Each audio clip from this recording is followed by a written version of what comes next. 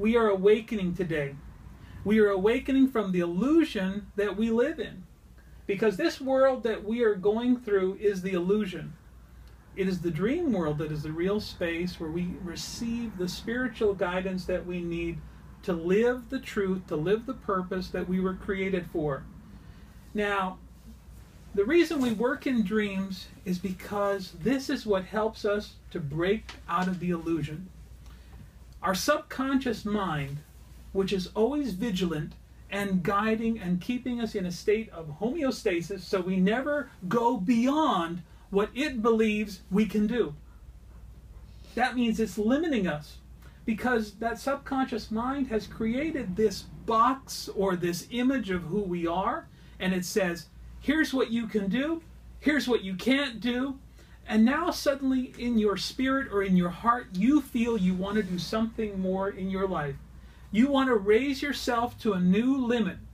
You have a great dream and a great belief that you can go higher and do something really incredible. And yet that subconscious belief will keep pulling you back and keep limiting you. And every time you get close, just to stepping over the edge of where it thinks you should be, it will create something to bring you back. This is a journey of the spirit. And in the spirit, you travel to different places. Places for you, so that you can learn who you really are. We are not what the subconscious mind tells us we are. The subconscious mind has made this decision based on experiences from your life, based on what other people have said about you, and now it has created beliefs and ideas and limitations based on that.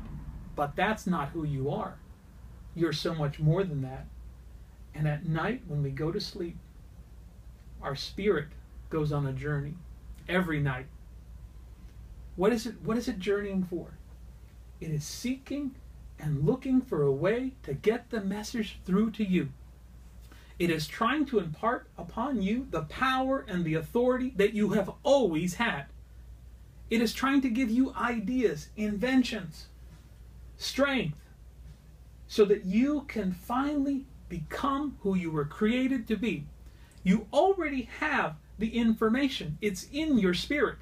It's already there. Greatness is already in you.